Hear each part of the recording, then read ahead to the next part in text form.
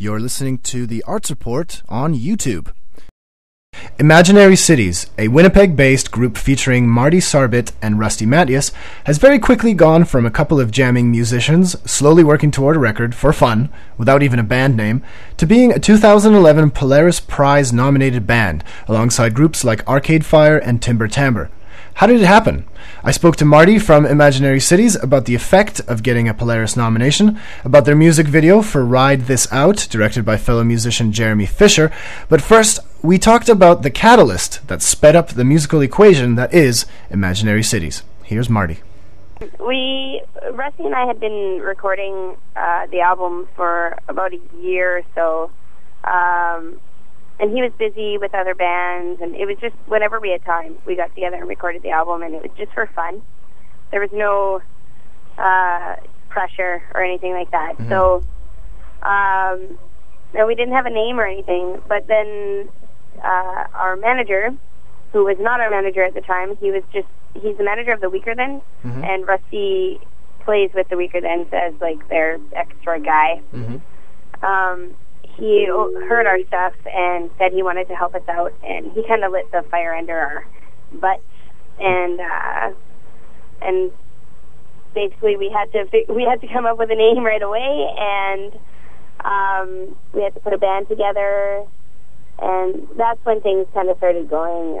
And Steve has been amazing at like getting us connected with a good booking agent, mm-hmm. and then so we started getting good shows out of that. So he was a big catalyst, yeah? Yeah, oh yeah, for sure. It still is for pretty much everything. And the Polaris, has that had just an instant effect? How has that been?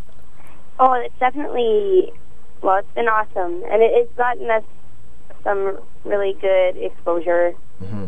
To people who may not have ever heard of us before, because I mean we're a really new band, so we're still at the stage of trying to get our name out there, and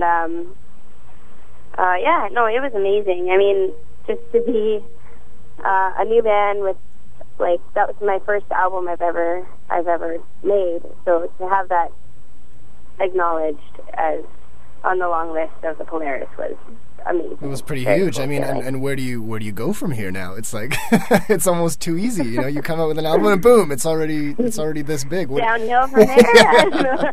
I sure hope not. Yeah, but exactly. I mean, it definitely feels like a huge highlight, and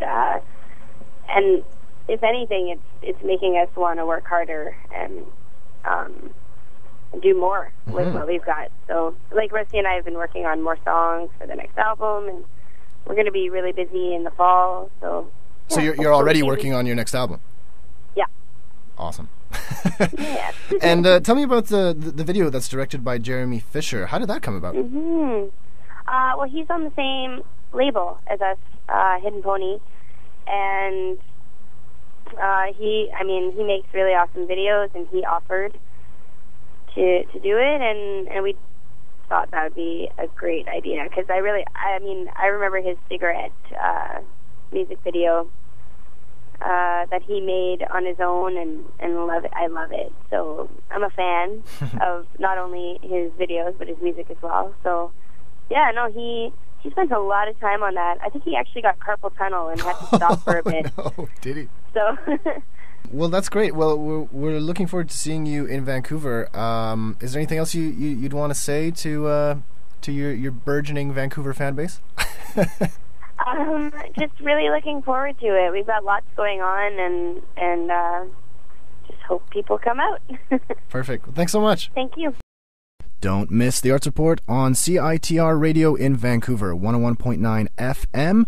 That's Wednesdays at 5 p.m. We're also streaming online at CiTR.ca every Wednesday at 5. And don't miss our podcast, which you can find, at CiTR.ca.